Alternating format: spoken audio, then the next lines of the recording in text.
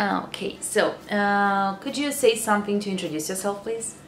Hello everyone, my name is Masha and I have already taken the TOEFL test and I prepared at fantastic English school, and I am very proud of my result, and I'm happy that I joined the group that was in that school, and it really helped me to get my high result.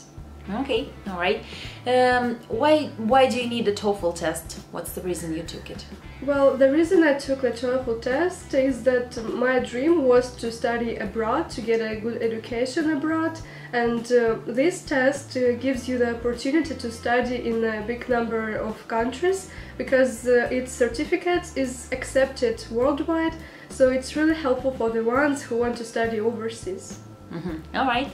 Can you tell us how was the preparation at the school? What did you find helpful? What wasn't helpful?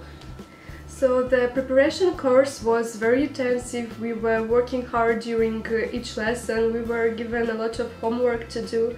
And what I found really helpful is that we were practicing each section during the lessons. So we became familiar with all the requirements, with all the question types. And when we came to the test, we were confident that we could do it all. Okay, so you have already taken it. Could you say what is your result? My result is 107 points and I'm very happy for it.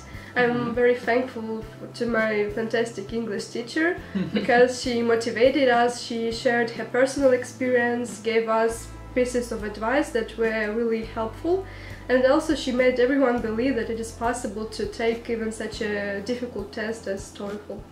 Okay, so I guess the only question I have to you, what recommendation would you give to the students who are planning to take the test in the future?